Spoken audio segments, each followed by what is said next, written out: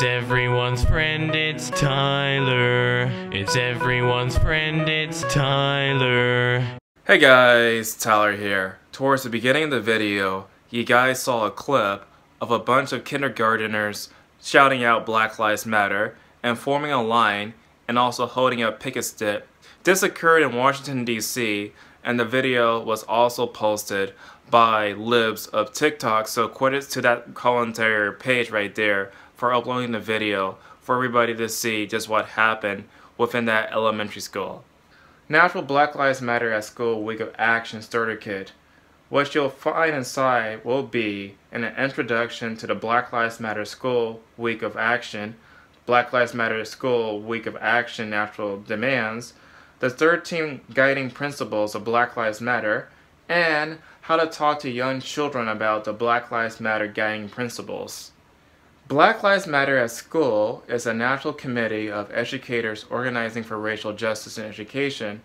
We encourage all educators, students, parents, unions, and community organizations to join our annual Week of Action during the first week of February each year. The Black Lives Matter at School movement first started in Seattle during the fall of 2016 when thousands of educators in Seattle came to school on October 19th wearing shirts that says Black Lives Matter, we stand together. Hundreds of families and students did so. Many of the shirts also include the message Say Your Name, a campaign to raise awareness about the often unrecognized state violence and assault of women in our country. The action attracted national news, helping it spread to Pennsylvania. That city's Council of Working Educators Racial Justice Committee expanded the action to last an entire week that year with teaching points across the principles of Black Lives Matter. Educators in Rochester, New York also held a Black Lives Matter at School Day in 2017. During the 2017-2018 school year, from February the 5th to the 9th, thousands of educators across the U.S. wore Black Lives Matter shirts to school and taught lessons about structural racism, intersectional Black identity, Black history, and anti-racist movement for a nationally organized week of action. Black Lives Matter at School educators in over 20 cities participated in this national uprising to affirm that the life of Black students, teachers, and family, including Seattle, Pennsylvania, Los Angeles, Chicago, Detroit, Boston, New York City, Baltimore, Washington, D.C., and beyond. The lessons that educators taught during the week of action corresponded to the 13 guiding principles of Black Lives Matter. Monday, restorative justice, empathy, and loving engagement. Tuesday, diversity and globalism. Wednesday, trans-affirming, queer-affirming, and collective value. Thursday, intergenerational Black families and Black villages. And Friday, Black women and unapologetically Black. As you guys can see, there has been a concerted effort by Black Lives Matter to go after little kids to convert them to their movement. And honestly, to me, there's no difference between what they're doing and what a religious person is doing towards kids. Because honestly, when you look at the world's religion, particularly Christianity, what they would do is that they would target little kids to convert them to their faith and preying upon their innocence of them not knowing much. And it's the same thing that is applying to, of course, the little kids who are being targeted for Black Lives Matter. Because honestly, they don't have the experience, they don't have the knowledge to make a decision to whether or not support the movement or not. And honestly, I find this whole entire idea to be incredibly sickening. For example, the kids are not old enough to know that Black Lives Matter have partaken in many riots, in particular what happened in Baltimore and the various parts of the country in 2020. They did not know for a fact that the co-founder for Black Lives Matter had bought like 4 different mansions. They don't know for a fact that Black Lives Matter have openly supported the Cuban government. They don't know for a fact that Black Lives Matter actually is losing like $60 million from, of course, bad management of funds. They don't know for a fact that they actually got in trouble for not actually disclosing the funds toward like the donators for their group. And so more and more, like, none of these kids do not know any of these sort of details that I'm talking about, and yet it's perfectly okay for them to target the kids. In modern day American society, there's a separation of church and state. And I'm actually in favor of that. Mostly because it's not the job of the educator to tell a student whether or not their beliefs are the true way or the highway. And so I think separation of church and state is actually a good thing. Similarly, I think there should be a separation of politics as well as schools, because it is not the job of a school to tell students what kind of stuff they should protest for or against. Because ultimately, I would think that schools are like neutral grounds for education to know about things like math or English or social studies or gymnastics.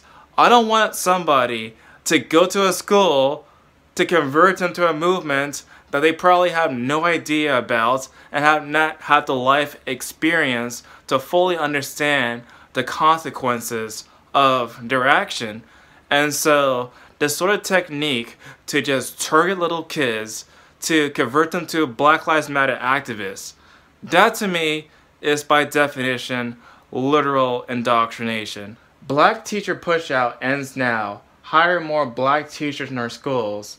9 U.S. cities demonstrate a rapid decline in the number of black teachers. Boston, Chicago, New York, Los Angeles, Cleveland, New Orleans, Pennsylvania, San Francisco, and Washington, D.C. This leaves a mighty burden on the black teachers and service providers who are left behind and viewed as disciplinarians. Racist policies in schools and biased skill exams eliminate black and brown teaching candidates. We must increase teacher retention and opportunities for teachers of color. A lack of black teachers could be like a number of different factors when you really think about it. I don't think the answer is always, well, because they're like a lack of representative of this X group, therefore racism is actually a good answer. Because when you really think about it, people have the option to choose what kind of career path that they want. For example, when it comes down to women, most women choose to be nurses or teachers or health professionals. And so they gravitate more towards that field, and as a result, they tend to earn less in comparison to their male counterparts. Similarly, there of course are black people within the community who they make their own personal life decisions to whether or not to be a teacher or not. Now, teaching in general is understaffed in comparison to other fields, and so maybe the lack of teachers in general could be the fact that many people, including black people, are not that interested in becoming teachers in comparison to other parts of the fields that are provided in the United States.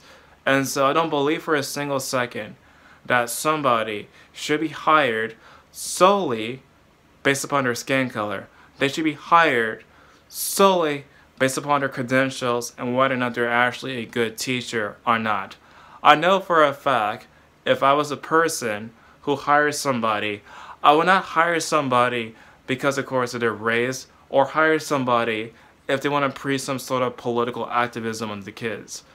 Because again, like I said earlier, Black Lives Matter is a political movement.